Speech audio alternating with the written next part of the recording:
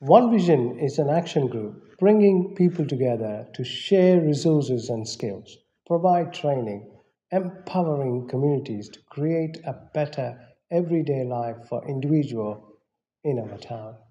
Through total volunteers' involvement, we have increased the participation of members and volunteers in our diverse projects and outreach initiatives by increasing 400% in last 3 months.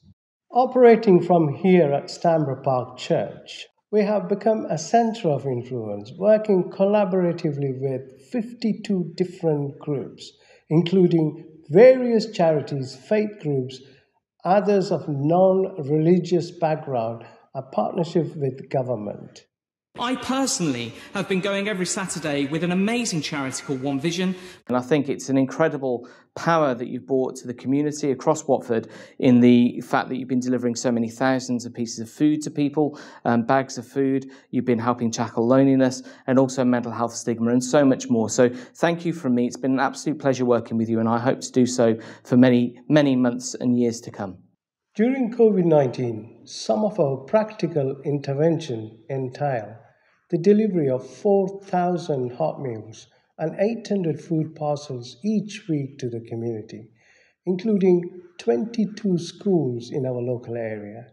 Attending to the psychological needs of individuals, we offer counselling and bereavement support as well as mental health webinars weekly. I'm the chair of Watford Interfaith Association. One Vision has brought people together, no matter what background, young or old, but it's also the fact that how do we work together for the future and for everyone else and for the whole of humanity. Over the last few months, One Vision has been bringing different groups from across our town together, people of all faiths and all backgrounds, making a real difference in the lives of people most in need. I'm so grateful for the impact that they've made, and I hope that they continue to serve our town in the months and years ahead. Our plans aim to support the holistic needs of individuals to safeguard their well-being. We are grateful to God for this opportunity to provide essential service to support and improve people's life. We are excited also for the individuals who have come to faith through the ministry of One Vision. I'm Liz Burns. I've lived in Watford for over 40 years. I'm branch chairman of Abbots Langley Royal British Legion. I'm also a parish councillor for Abbots Langley in Leavesden Ward. I founded a veteran support group over 2 years ago when I also joined the One Vision community group. Through COVID-19, we've been working here at Stanborough Park Church, and through the work that One Vision are doing here, I have now decided to join the Seventh-day Adventist Church.